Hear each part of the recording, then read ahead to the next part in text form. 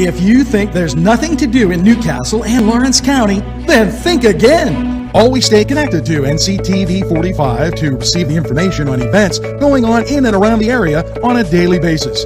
Programs to view are Newswatch, The Morning Show, and Community Happenings. NCTV45 takes pride in bringing you the event and organization info that you want. NCTV45 is the #1 media source locally.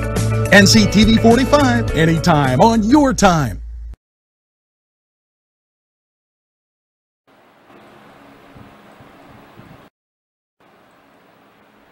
Hello and welcome to NCTV45. I'm Nadine Buckley here with your Hoyt Art Show presentation. Great things come in small packages. At least that's the idea behind the Hoyt's most recent community art competition, Mini Masterpieces. The idea was dreamed up by the Hoyt staff during the COVID-19 shutdown this past spring.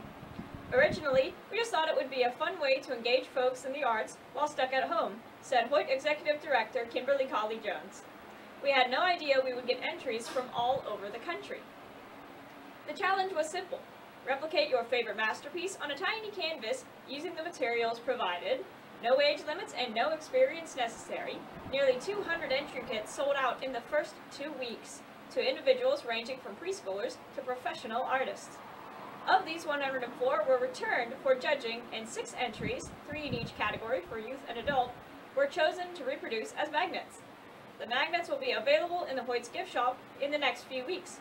The winners also received a $150 purchase award to build a miniature collection.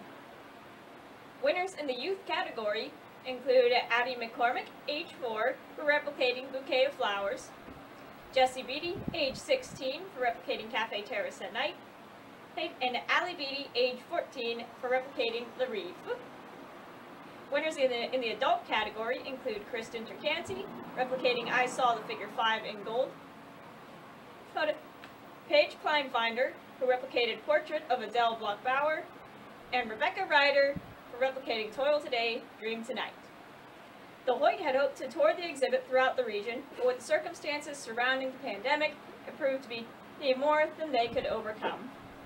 Thus, all entries will be exhibited at the Hoyt Center from August 4th through October 4th, and a gallery of works will be posted online. Entries will additionally be featured daily on Facebook and Instagram at Arts and Education at the Hoyt. To view the gallery online, visit www.hoytartcenter.org/mini-masterpieces.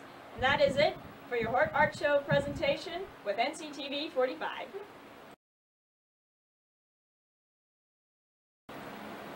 If you think there's nothing to do in Newcastle and Lawrence County, then think again. Always stay connected to NCTV45 to receive the information on events going on in and around the area on a daily basis.